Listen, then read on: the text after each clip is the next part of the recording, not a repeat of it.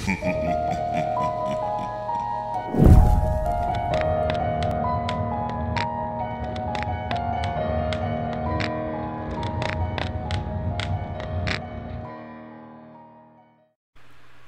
you ever heard of imaginary friends?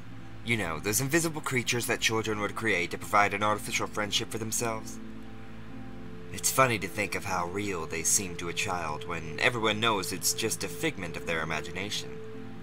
It's almost as if they were real, except after a while this friend dies down and you never hear about them again. Usually because the child has lost interest, or had just grown up.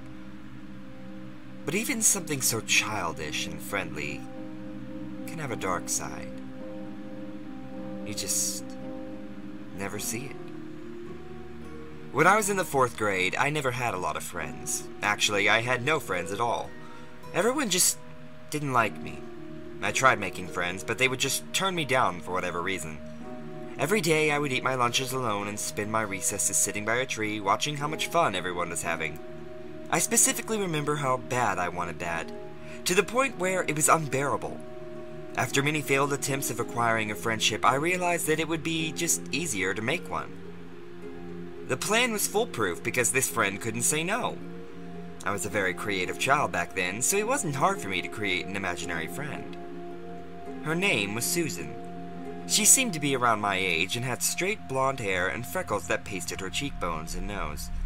She was so friendly, well, to me anyways, because no one else knew her. I spent every second of the day with her. She sat with me at lunch, and we would come up with stupid jokes about school and talk about how fat my teacher was. And during recess, we would play tag. I guess no one noticed me talking to myself or running around the field alone. She even came home with me. Susan and I were best friends throughout the rest of elementary school. By the time I hit middle school, I took note of reality and noticed how childlike an imaginary friend was. Eventually, I stopped talking to Susan and went on with my day normally. But Susan wouldn't leave. Every now and then, I would see her in the back of my room, or walking behind me down the hallway. Every time I glanced at her, she smiled, as if she was excited to be around me. Another thing I noticed was that she aged with me. Susan didn't remain as the 9-year-old that she started out as. She grew up. Just like me. I came to the conclusion that I couldn't get rid of Susan because she wasn't an imaginary friend anymore. She was a figure that silently followed me, who I had absolutely no control of. I didn't mind because she wasn't getting in the way of anything. At the time. She managed to stay with me when I began high school. By that time, I made a few really good friends, who Susan had an immense hatred for. I would hear her mock them and give negative input to anything they said. She didn't like the fact that I was friends with someone besides her. She didn't hate me for it, though. She didn't even hate me for ignoring her for the past few years, and continued treating me as if I was her best friend, which apparently I was. Susan started to become more sinister and vile. It seemed as though she hated everything besides me, which had its consequences. I remember one time I was asking my mom a question while she was on the phone. She was cooking something on the stove and had her back to me, while I was sitting at the kitchen island directly behind her. I called her name about 3 times before Susan hit her. I remember the amount of shock I felt at that moment. How did Susan hit her? This whole time I believed that I had somehow gone a bit crazy and couldn't get rid of a childhood apparition, but it seemed as though Susan took on her own physical characteristics, her own very real physical characteristics. My mom turned around a bit angry at me and asked why I had hit her. I couldn't say it was Susan. I was 14 years old. She'd think that I was crazy. So I just told her that I was sorry, but I'd forgotten what I was going to ask. I was still overcome by what had just happened. I had trouble sleeping that night. I didn't know whether or not Susan was an actual being, She had a mind of her own and could physically interact with everything, but no one could see her.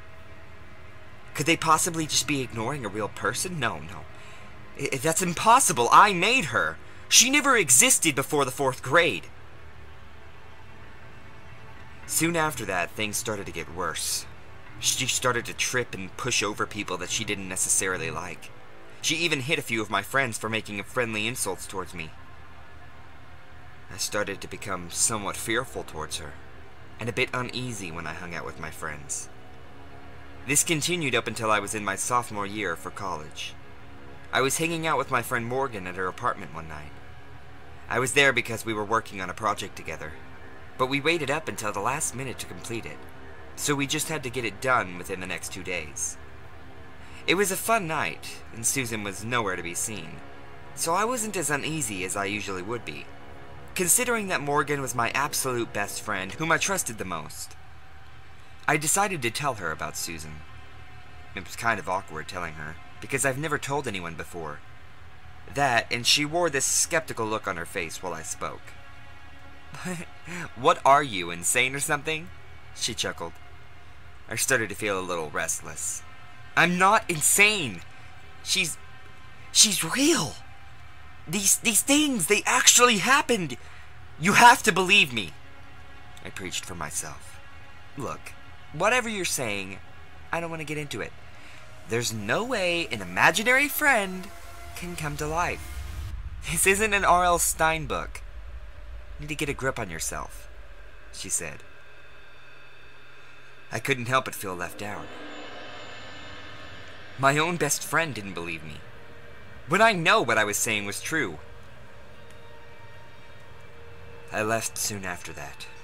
Susan was still nowhere to be found, so I started to consider that I might actually be crazy. The next morning, I was awoken by 3 forceful knocks on the door. I wiped my eyes as I went to open the door. When I answered it, I was able to make out 2 policemen through my foggy vision. They told me that I was being taken in for questioning, and led me to the back of the police cruiser. I had no idea what I was being questioned for, and I figured that it was just a stolen item or something of that matter. But I was horribly wrong.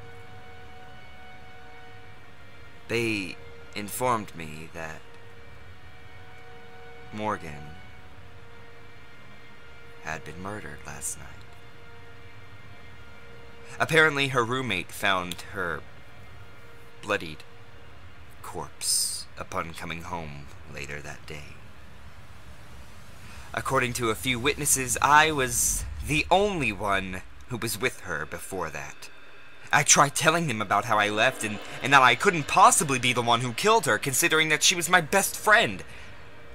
They pointed out that the only trace of another person was me, so it couldn't have been anyone else. I knew. Deep down in my gut, I knew it was Susan. And I found myself in prison for life afterwards. Naturally, I saw Susan for the first time in a while after that. And I just couldn't ignore her anymore. "What are you?" I asked. She chuckled, and a big grin stretched across her face. "I'm you," she answered. I never spoke to her again after that, but she still remained by my side even in prison. Every day I tried convincing the guards that it was Susan, but they'd shrug it off. Soon they started giving me pills to cope with my, quote, insanity. I know I'm not insane. Susan exists, and she killed Morgan. It wasn't me. You have to believe me. You have to believe me. It was Susan. She's real. She's not an imaginary friend. She's real. She's real. I know she is.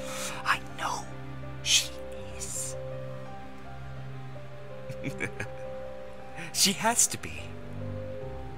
You believe me, right? Don't you? I told you everything, so you have to believe me. You have to. I need to get out of here.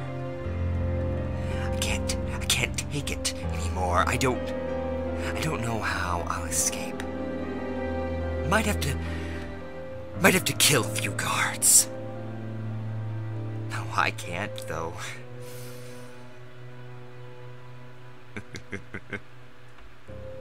But Susan can.